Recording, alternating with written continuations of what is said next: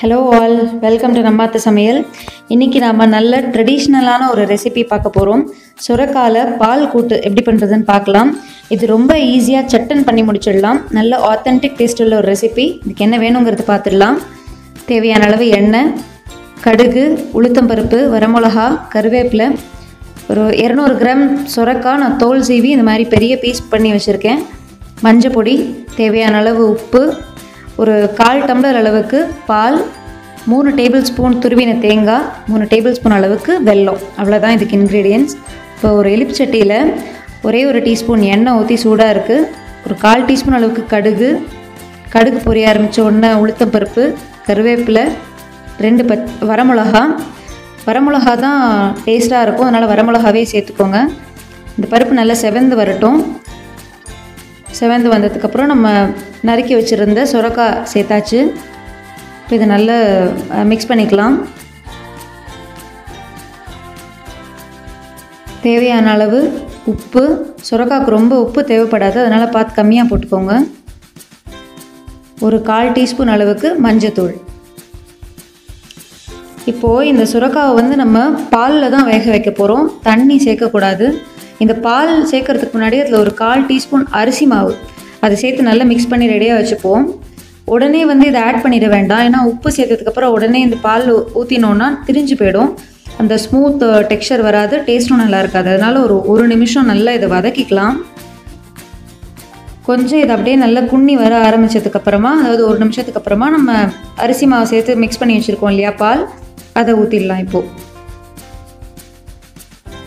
அவ்வளோதான். இது நல்ல ஒரு ஸ்மூத் டெக்ஸ்சர் வரும், அதுக்காக தான் அரிசி மாவு சேர்த்து ஒரு நிமிஷத்துக்கு ஆனதுக்கப்புறமா இந்த மாதிரி ஊற்றுறோம். இதை மூடி வச்சிடலாம். ஒரு பாதி வேக்காடு வேகட்டும். இது இப்போ ஒரு 2 நிமிஷம் அளவுக்கு வெந்ததுக்கப்புறமா நம்ம வெல்லம் சேர்த்துடலாம். இது ஒரு மைல்டு ஒரு ஸ்வீட் டேஸ்ட் கொடுக்கும், ரொம்ப நல்லாயிருக்கும் அது இந்த கூட்டுக்கு. நல்லா மிக்ஸ் பண்ணி விட்டுடலாம். இது கொஞ்சம் வெல்லம் சேர்த்ததுனால அதுவே கொஞ்சம் நல்லா தண்ணி விட்டுக்கும், இன்னும் கூட கொஞ்சம். நல்லா மிக்ஸ் பண்ணிவிட்டு திருப்பியும் மூடி வச்சிடலாம். இன்னும் ஒரு நிமிஷம் 2 நிமிஷத்துக்குள்ளே உங்களுக்கு கம்ப்ளீட்டாக அது சுரக்காய் சீக்கிரம் வெந்துடும். பாருங்கள், இதுவே நல்ல சூப் கன்சிஸ்டன்சியில் ரொம்ப சூப்பராக இருக்குது. உங்களுக்கு டேஸ்ட் பாருங்கள், வெல்லம் டேஸ்ட் உங்களுக்கு பிடிக்கும் அப்படின்னா இன்னும் கூட போட்டுக்கலாம், வெல்லம் நம்ம விருப்பம்தான். இப்போ ஃபைனலாக நம்ம 3 டேபிள் ஸ்பூன் துருவி எடுத்து வச்சுருந்தோம் இல்லையா தேங்காய், அதை சேர்த்துடலாம். அவ்வளோதாங்க ரெசிபி. ரொம்ப ஈஸியாக முடிஞ்சிடும். இதை மிக்ஸ் பண்ணிவிட்டா நம்ம ஆஃப் பண்ணிட வேண்டியது தான். எந்த கன்சிஸ்டன்சியில் வேணுமோ நீங்கள் அந்த கன்சிஸ்டன்சிக்கு கரெக்டாக வச்சு நீங்கள் ஆஃப் பண்ணிவிடுங்க. ஒரு மாதிரி இந்த மாதிரி கிரேவியாக உங்களுக்கு வேணும்னா இப்போவே நீங்கள் ஆஃப் பண்ணிடலாம். இப்போ இது ஆஃப் பண்ணிடலாம் இந்த கேஸை. இதுவே உங்களுக்கு டைம் ஆற இறுகிடும். உங்களுக்கு இன்னும் ட்ரையாக வேணும்னா இன்னும் ஒரு நிமிஷம் ஜாஸ்தியாக வச்சிங்கன்னா கரெக்டாக இன்னும் உதிராக கூட வந்துடும். அவ்வளோ சூப்பராக இருக்கும். நல்ல ஒரு வத்த குழம்பு, காரக்குழம்பு, மிளகு குழம்புக்கெல்லாம் இது அட்டகாசமான ஒரு காம்பினேஷன். நல்ல ஒரு வெல்லம் சேர்க்கறதுனால அந்த ஒரு லைட் ஸ்வீட்னஸ், அந்த டேஸ்ட், அந்த தேங்காயோட டேஸ்ட், அந்த வரமிளகாவோட டேஸ்ட் எல்லாம் சேர்ந்து சூப்பராக இருக்கும். ஆத்தென்டிக் டேஸ்ட்னால் அப்படி இருக்கும். ட்ரை பண்ணி பாருங்கள் எவ்வளோ எம்மியாக இருக்குது.